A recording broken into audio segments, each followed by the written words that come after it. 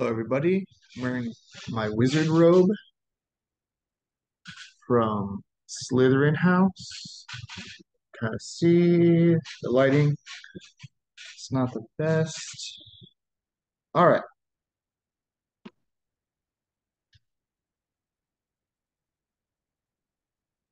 So this lecture is about Emil Durkheim. Uh, I'm gonna try not to go into too many tangents. Emil Durkheim is my favorite social theorist, and he is ignored in modern sociology, I would argue, and misunderstood. There are so many people that criticize and attack him, and those attacks are based on not hearsay, but a lot of misunderstood ideas. A lot of people haven't read, like any theorist or any author, right? Their first books early in their life are going to differ from their later books. So, really, it's a time consuming process to try to understand the like historical progression of a theorist. And, people are multifaceted, but it's way easy to criticize and knock people down, especially if everyone's doing it. So, anyway, hold on. Okay, there we go. So, what you need to know, test question. Who founded sociology? Emil Durkheim, right? He wasn't the one to come up with the word sociology.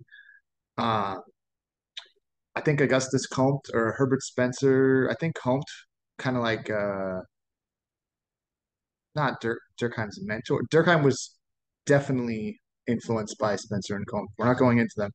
Anyway, he established it as this as a discipline, right? He made this famous journal, the An Sociologique. I don't know how to speak French. Established sociological versus departments of sociology at university campuses, and his kind of mentees, his like disciples, um, spread sociology and like converted departments over, or founded their own. So Comte, Augustus Comte, Durkheim's, we'll just call him his mentor. Uh, his idea for sociology was pretty grand, and in fact, like on the Brazilian flag, it says like I don't remember exactly what the Latin phrase is, like ordem progressive something, order and progress. Augustus Comte basically created his own secular religion, basically like Catholicism without the God, and like kind of like a religion based on science and like a humanist philosophy. There are still like branches of the religion Comte created in Brazil and other parts of the world, but the Brazilian flag, the Latin on there is actually from Comte's like religion he created. So anyway, why am I saying this? Because Comte had a grand vision of sociology. He called it the queen of the sciences. All scientific subjects were further and further divided in the academic world, right? Separated, biology, chemistry, physics, right? They're grouped together in colleges, right? So at West Hills Lemoore, you're taking a sociology class under behavioral and social sciences, right? And then within that sort of broad category, there's psychology, sociology, probably social work, probably anthropology, right? So it's this also has to do with the division of labor, like dividing academic departments. So sociology, the main idea was to unite all the sciences and how humans interacted with the sciences. So the sciences would interact with each other, and there would be this sort of like it's basically positivism, this sort of like philosophical belief of science that the it's almost looking at science as like a religion, right? That we have all these different cultures in the world, they will arise out of their own culture and figure out these objective truths, and then like a mono scientific culture would arise, and then we'll have more social progress. So anyway, the idea of sociology when it was first started was pretty grand, the plan. Now sociology exists. It's a most of our courses are transferable like in your general education curriculum, but uh it's not as popular. It's hard to get a job in the field, right? Like this job, I only work part time. I get okay money, but it's very competitive. The PhD programs are competitive. Not everybody's in a rush to get a sociology degree, right? It's not like it's early 1900s. Um, anyway, Durkheim established sociology, founded sociology. Just we'll just say he created sociology. That's a test question. Who founded sociology? Durkheim. Durkheim. Durkheim. Durkheim. Okay. So, what are some of the main ideas that he contributed to that we still use today? So, religion, huge, right? And again, this is the ironic position. I took a sociology of religion course. I kind of had to design it myself because it didn't exist in my grad program.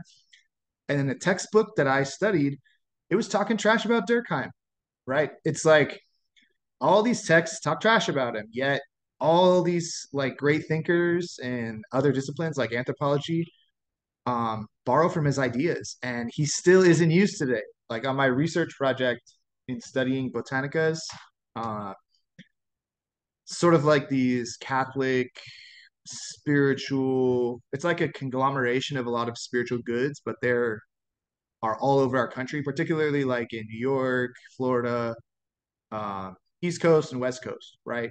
It's a huge part of like brown people culture.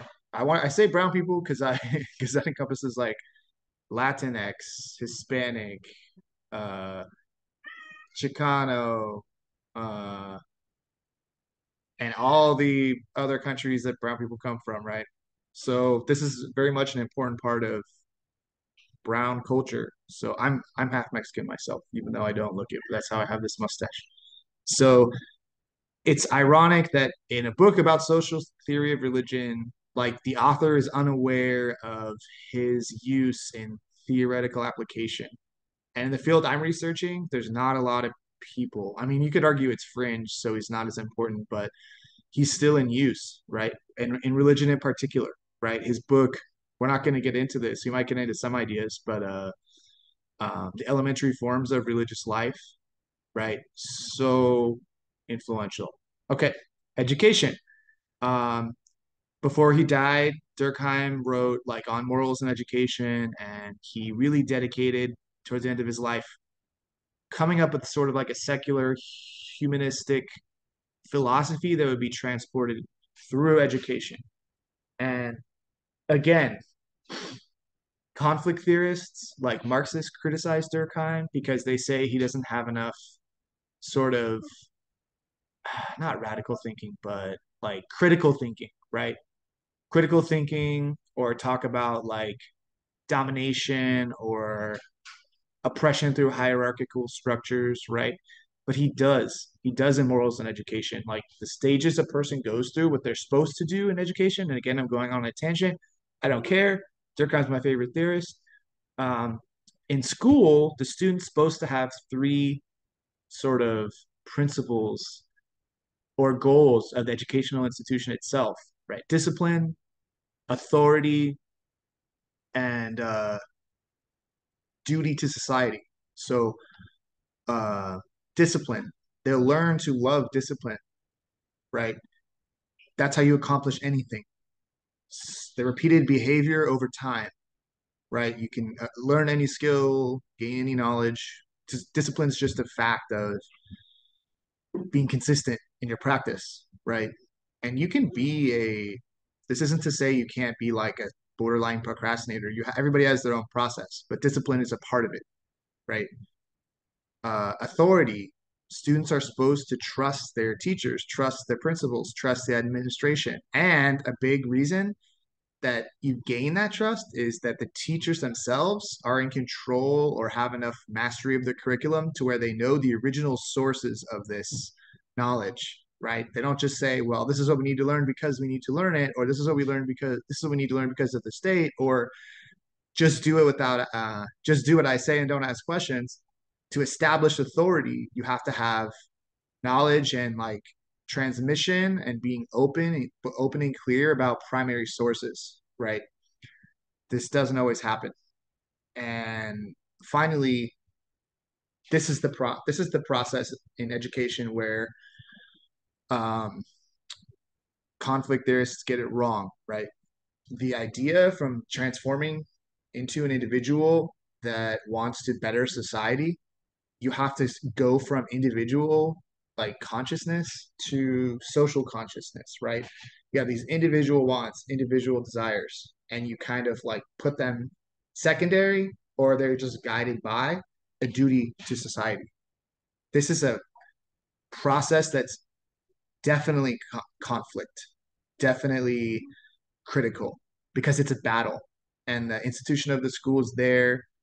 A teenager's going through like hormonal cycles. They're trying to socialize with the other students themselves. Anyway, going on a tangent, you can feel free to. I don't. I would listen to this whole lecture, but if you want to skip ahead, just when you see the PowerPoint changes. But anyway, I'm just talking because this is what I want to do, and this is my class. So another critique, right? They A lot of those people don't know his writings and education. They were kind of uncompleted until he died. So, and it's still used in some uh, educational theory. Like I talked to a professor in Montana. He uses it in his, I think it's education theory classes for teachers and in his English, some English courses. Okay, what else? Deviance. Um, Ideas, reasons of deviance in criminology. So this is still another way that you will find Durkheim if you're a criminology major. You might not even know that he made up this theory or popularized it, right? The reasons why people commit crimes. And we're going to go into this.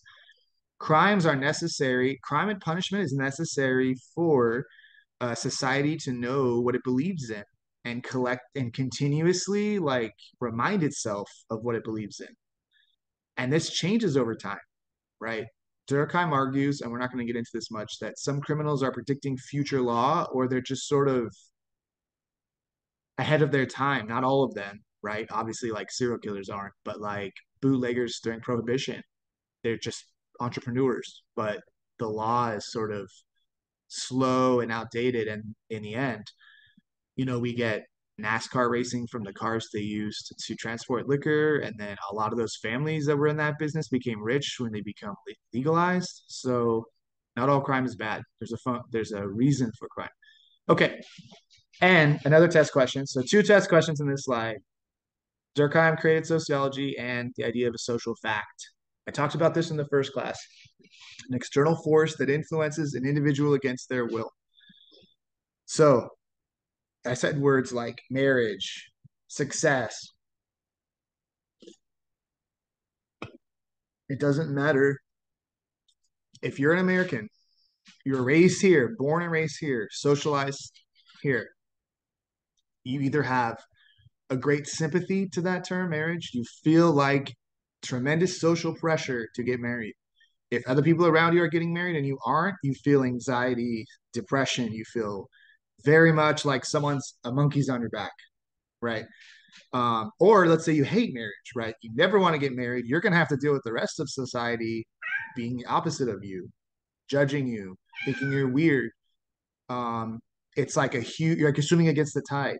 Regardless of your position, you're influenced by that tide, right? That's a good sort of metaphor for social fact. It's like the tides of the ocean. It doesn't matter what you think, what you believe.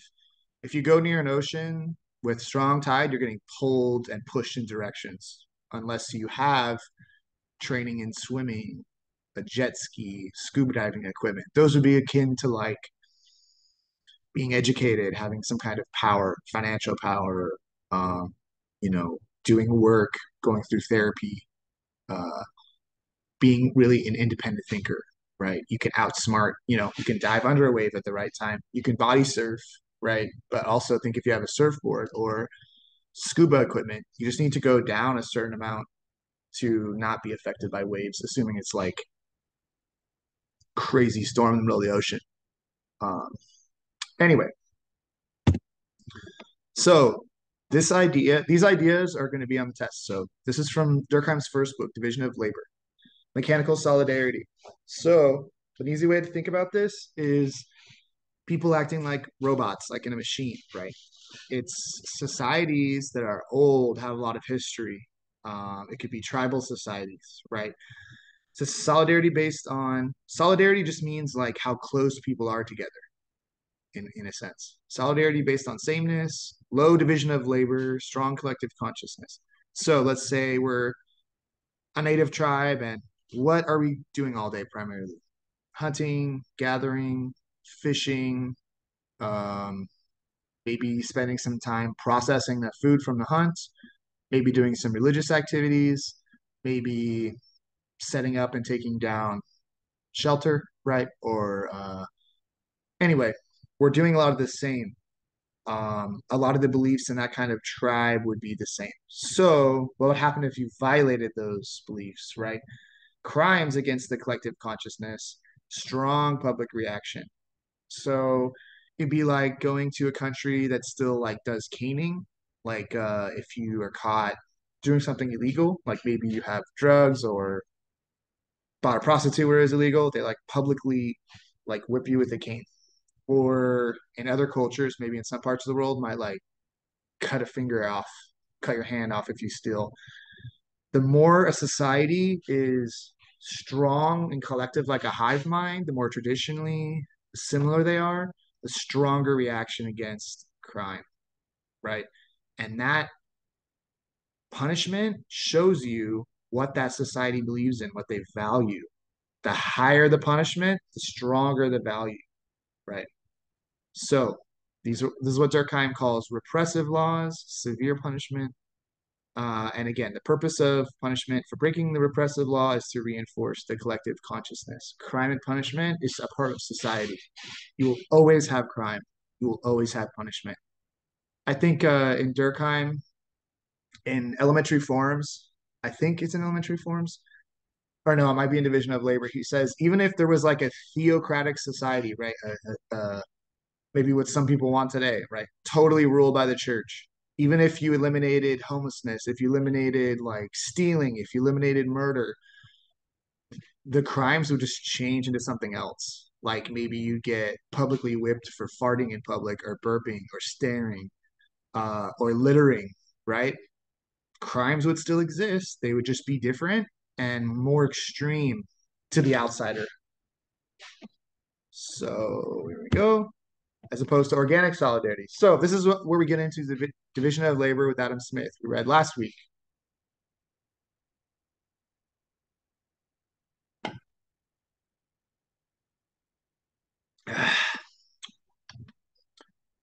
We have the Industrial Revolution.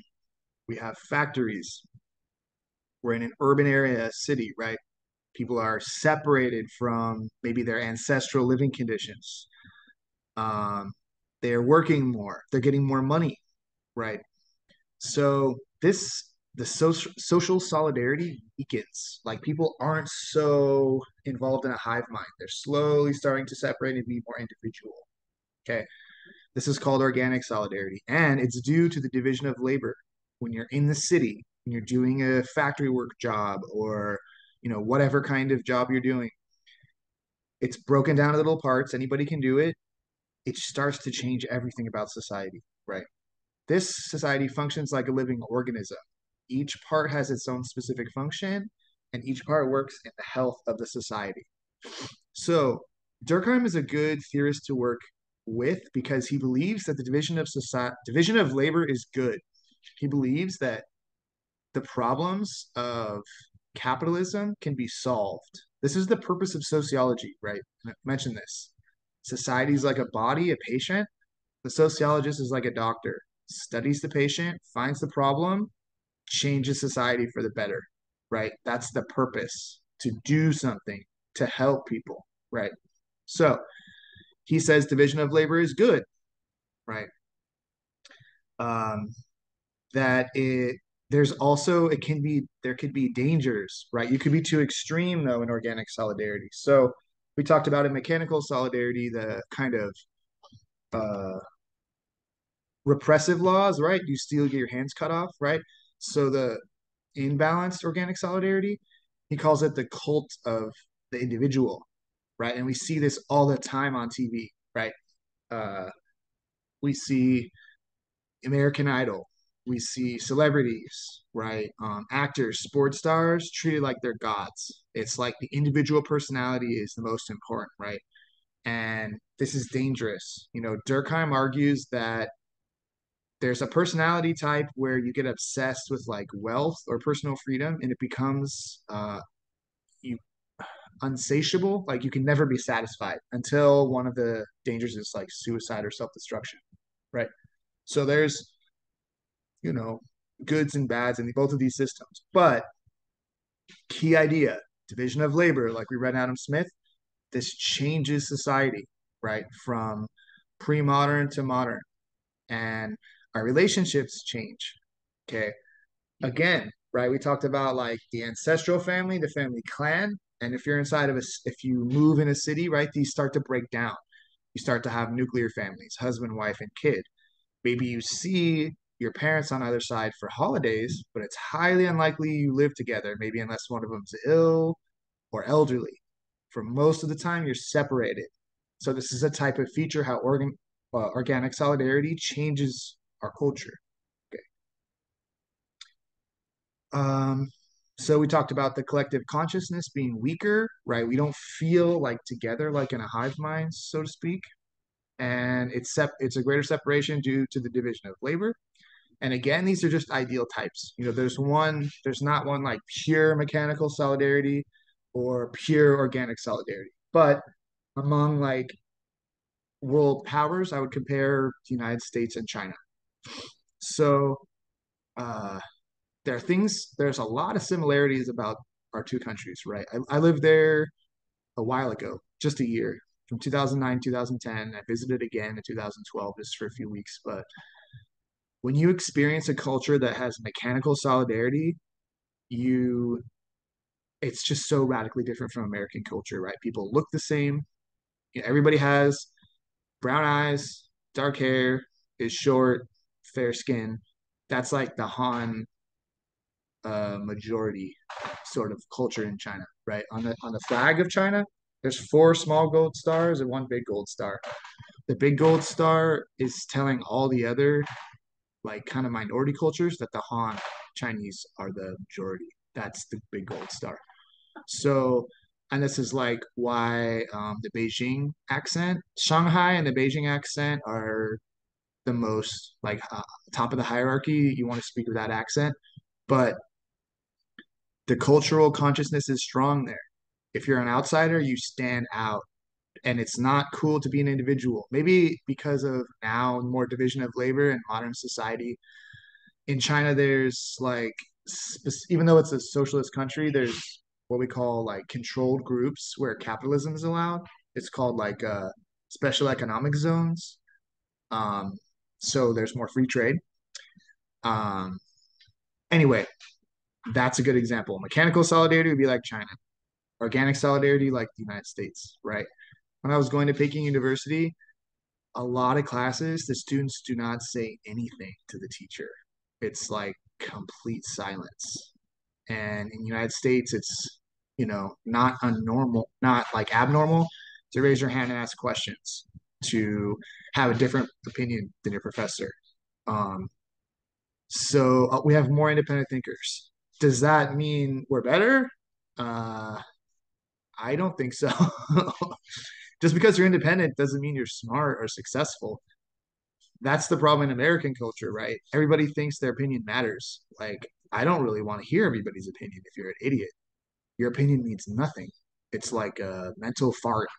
Like, cool, your favorite movie is Mean Girls and you love going to Disneyland. I don't care.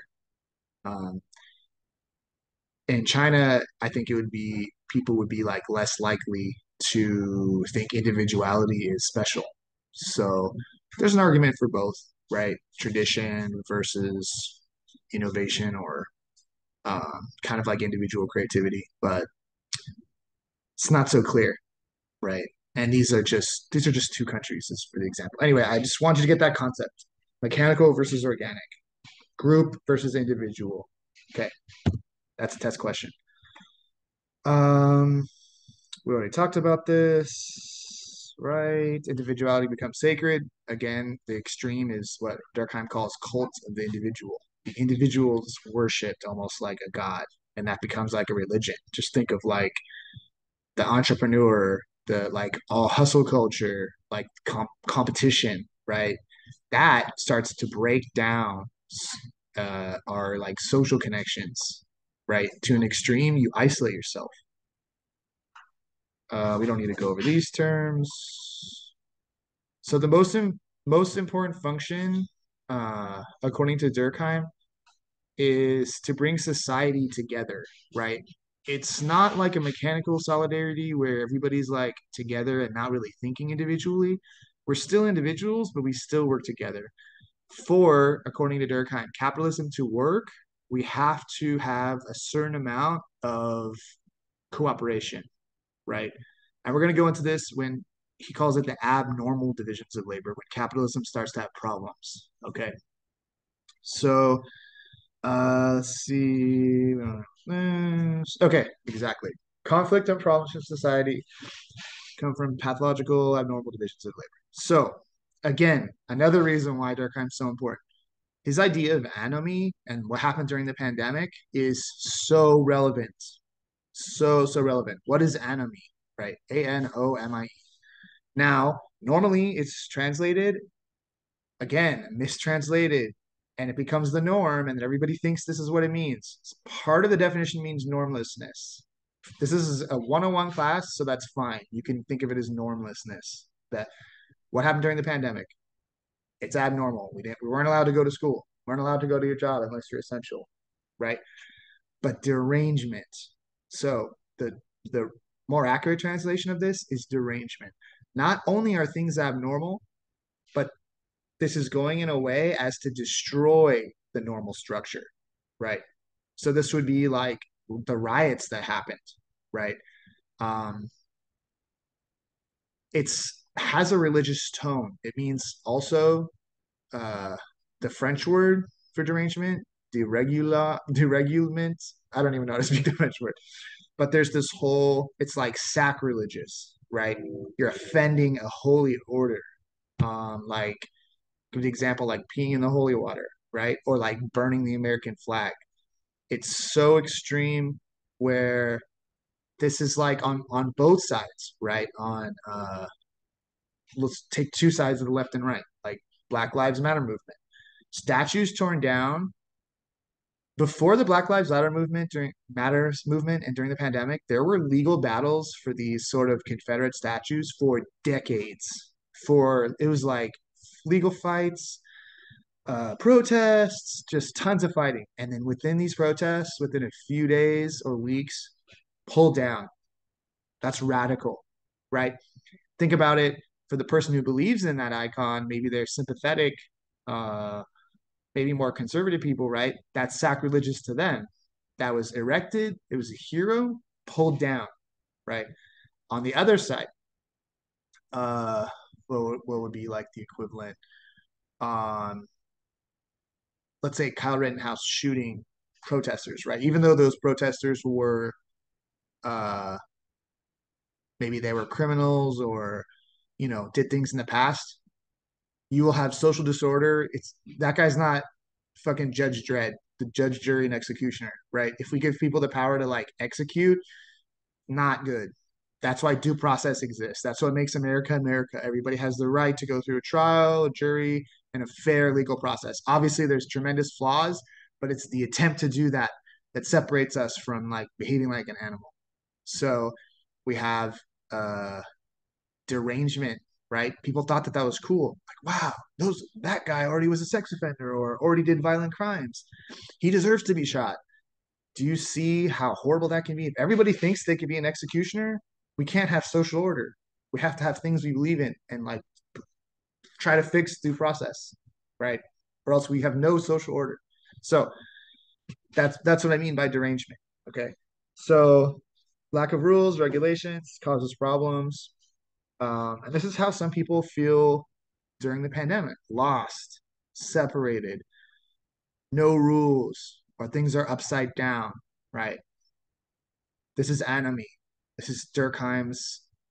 This is why Durkheim's still relevant. Again, so the reason, this is his reasons why sort of capitalism will fail. Anomie is one. Who feels this anomie? Let's say the pandemic didn't happen. Okay. This would be like someone, uh, well, the pandemic is a good, they'd be like fired unnecessarily, or if the pandemic didn't happen, the 2008 economic collapse, right? Massive event, tons of people's investments went away, tons of job markets ruined, right? This would be like enemy. Okay, you have a job, but there's a collapse. Okay, capitalism starts to break down. It's a problem needs to be fixed. Another one, forced division of labor. So, according to Durkheim, society should be a natural meritocracy, right? And due to inequalities of power, people don't have the same opportunities to pursue education, maybe capital for business, maybe having a social structure to rely on, social support system. The forced division of labor requires that society act to ensure equality of opportunity. So, what happens basically when division of labor breaks down and there's problems in the capitalist system? People are forced to do jobs they don't want to do, right? Why is this a problem? Number one, you become depressed, you don't get paid well. Imagine it's like the movie Good Will Hunting, right? Is society bettered by a janitor who's a genius being a janitor for the rest of his life? Or would that person benefit from having a college scholarship, maybe assistance with housing, and that person maybe would mentor five other geniuses, and then in turn, they would mentor 20 other geniuses. Like you can see the benefit of society, right?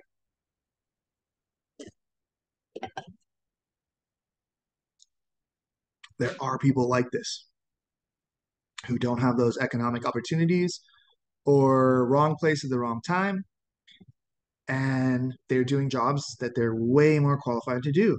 It's sad, but this is what happens when capitalism goes off track. Okay, how do we fix this? So this is why Durkheim, again, the conflict theorists criticize Durkheim for not being more critical, not being more um, revolutionary, or going against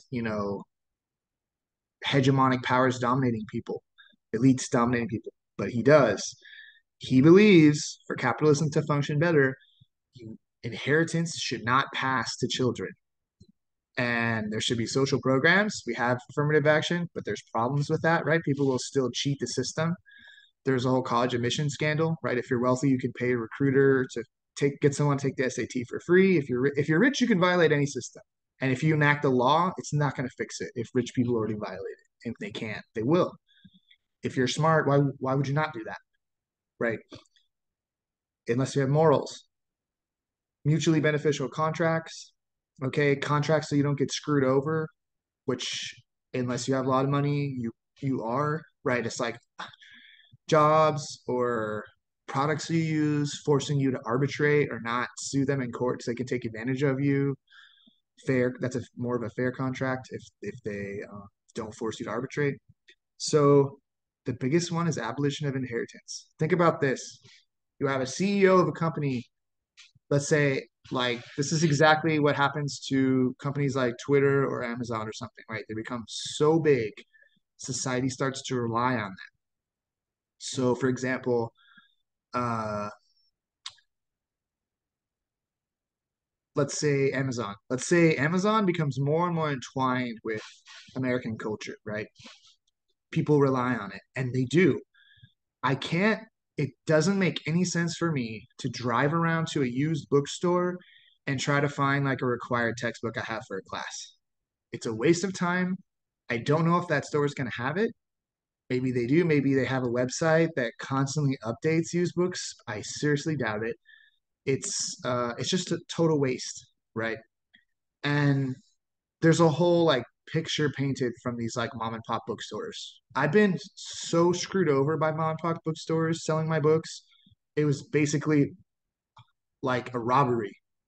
My books were worth like $1,000, and like I didn't have enough money for food, and I didn't want to go like on unemployment or get food stamps, so I just needed money for a couple weeks, and just totally was taken advantage of. I got like probably $200, and all my books sold within a week. He's like, "Well, I don't know if I can sell this. It may be valuable to you." And he fucking knew that that would sell fast, and I knew, and he knew, and I just got screwed. I put myself in that position, but just because it's a mom and pop store doesn't mean it's better, right? So anyway, let's say Amazon starts. It's the future, 2043. Okay, There's drones dropping off goods to people's houses, little robots along sidewalks dropping off packages, and just the textbook example I gave you, right? I'm a poor college student. I don't get my financial aid uh, until 2 weeks into the course, but I already need to be doing my homework. I need to do my homework to wrap up this video. Speaking of which, I rely on that cheap used textbook getting to my house fast and then being able to like make payments, which you can do on Amazon. Do I get fucked over on the interest? Yes. Is this taking away business from mom and pop bookstores? Yes. But honestly, what's the benefit for me, right? I'm a poor college student. I need to pass my class, and that availability of that service and good at a cheap price that's reliable starts to become like an organ of society, right? Do you see what I'm saying? People are reliant on these sort of franchise businesses, um, and it becomes more like an organ of society, not just all free market. Like it's integral to how society functions. So anyway, long story short, forced division of labor, people doing jobs that they have no choice or pushed into jobs they don't want or are lower like uh, require lower qualifications, but they can't find one to suit their skill. This is bad for capitalism, right? This is like again like the Goodwill Hunting situation. Discontinuous. So this is when this breaks down, right? It could happen at a private corporation, a public business. This is when tasks become useless. You know, the government bureaucracy is like a total uh it gets like a scapegoat for this, right? Because obviously it happens, right? People like run down the clock, do inefficient tasks. I mean, you look at the university, like the administration bloat, right? But this occurs in private companies too. I know you guys have had bosses in a private business that are inefficient, uh, inept, and totally do not provide a service to society. I know a lot of you have this experience. Just because it's a private business doesn't mean it's good, doesn't mean it's better than a public one. If you do things where you get screwed over, like low pay, or your boss makes you do work that's not efficient, or you can't communicate with them, this is discontinuous division of labor. So it's like the management's wasting time, you're wasting time. It's totally the whole enterprise itself is just a waste. Maybe they have some money or contracts bringing up things to stay afloat. So I'll give you an example. I worked at a clinic. It was a nonprofit corporation. So didn't need to pay taxes. There's a lot of different types of nonprofits. It doesn't mean people confuse. Like you can make a lot of profit in a nonprofit. You just don't pay taxes and you have to. Your purpose has to be for public good, right? For community building, for some sort of like social support mission, right? So anyway, I worked for this acupuncturist clinic, and the entire time this clinic was open, over 10 years, I looked at their records, their tax records. They were never profitable. They always operated and had a loss every year. So you have an entity that never brings in profit. Always it stayed open by donations. So people are giving money to this business to stay open. And I talked to patients there and the acupuncturist practitioners there and got to learn about the boss. And this person was very difficult to work with. The pay was horribly low. The pay was so low. Um, the patients did not like this person. Multiple patients that I treated said they do not like them. So in a normal business, that would fail. It should fail because I would teach the person to change their behavior. But instead, they received donations and they were like a tyrant and they controlled the board. There's things you can do in a nonprofit where you can retain 51% control. You're not supposed to be, it's a conflict of interest to have control on your board if you're the owner. That means you can bully them or get your own way. You're supposed to have a board to have like not, less bias because it's a entity that's for the benefit of society, right? Like a community or public good, right? Churches are nonprofits, organizations that help people are nonprofits. So anyway, This is discontinuous division. These are business entities that are not functional and stay open because of like some sort of way of exploiting the system. The patients suffer. The patients did not like the owner. The employees did not like the owner. And this person took donations from other people, which could have gone to other organizations that kept this failing enterprise afloat. So this is another problem of capitalism. So again, three things. This is the test question. Abnormal uh, divisions of labor. Okay. Anomy or anomic division of labor, forced division of labor, discontinuous or disjointed division of labor. Just think of dis, right? Not working, dysfunctional. Um, those are the three things why, and this is what is interesting about Durkheim. He's sort of like a reformist. He says division of labor is good. Smith was onto something, right? But if we don't have these safeguards, capitalism will crash and capitalism will have all these problems. And we do, right? This is a really interesting ideas that I mean the most radical is limiting the inheritance of people. Rich people do not want to do that. They want to control how much money they give to their family, right? But what does that do? Uh, there's this concept of the fail son. I didn't know it was like studied in sociology. It's just two words, fail and son put together, fail son. It's like a heir of money, heir of a fortune or a rich family, and just that person's not successful. I don't know why they say it's particularly a male. Maybe there's more social pressure for the male to be successful. Maybe they're the firstborn male. I'm not sure. But if you give this person $5 million and they just spend it on hookers and cocaine, and their family runs a business and they're in control of the business, that's like an organ to society. Let's say Amazon in the future, or something like Twitter, where uh,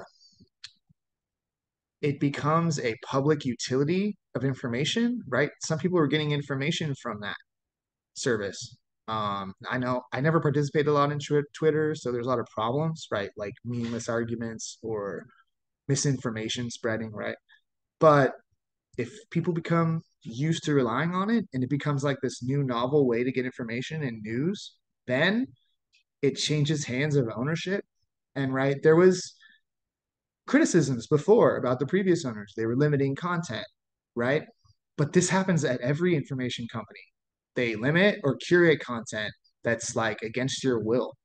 Like on Facebook or Instagram, if you're leaning one way, left or right, they're going to push you more because it makes more money with extreme content and divisive content. So whether you withhold information or push people in a certain way, it's still manipulation, right? So anyway, it passes to Elon Musk, right? Now it's lost a whole bunch of money. It's become like way more political. That novel information source is just ruined, right? And who did that, right? People think Elon Musk is this, modern day Tony Stark, right? Self-made guy. His family is rich from South Africa. They like were rich because of like emerald mines, right?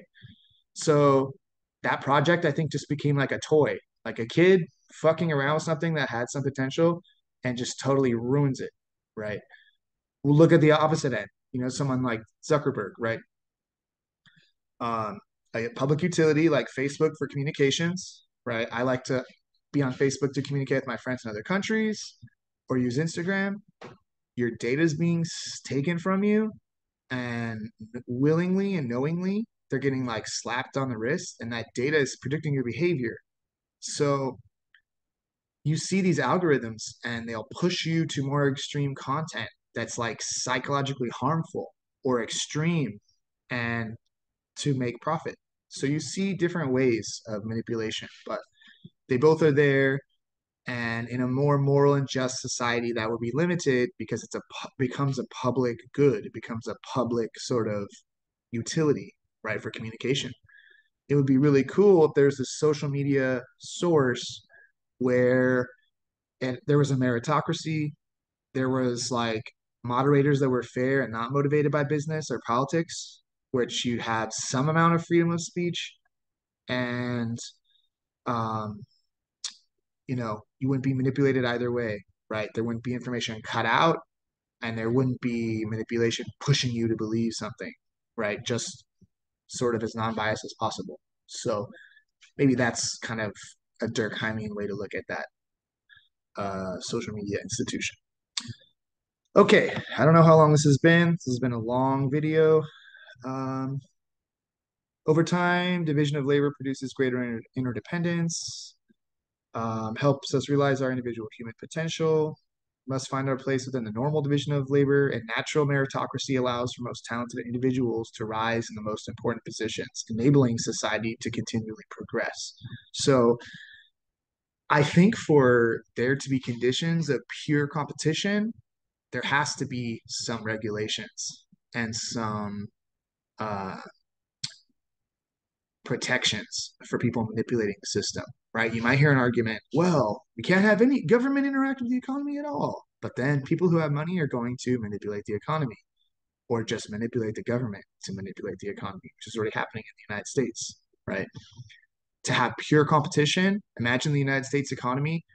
You can't be a CEO of a private enterprise and enter the government.